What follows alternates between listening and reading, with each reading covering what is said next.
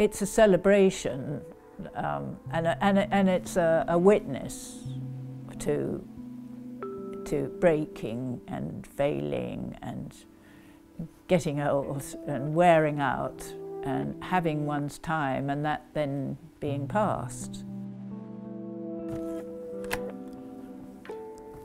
I'm Elspeth Owen and I'm working just outside Cambridge.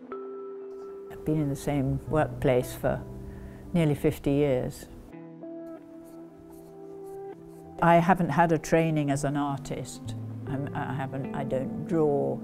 I don't have an idea and draw it and then make it out of clay. I start with the clay and my hands and the clay collaborate.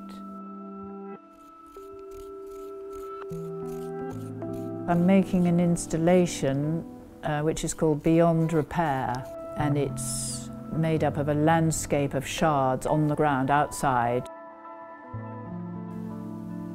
It's a composite of a landscape of shards, broken pieces of clay, with a pathway through of new small white pots that are representing a path through the landscape.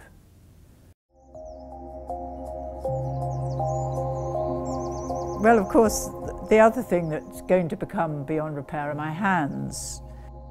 That my hands are now shaped by the fact that I've made hundreds and hundreds and hundreds of pots.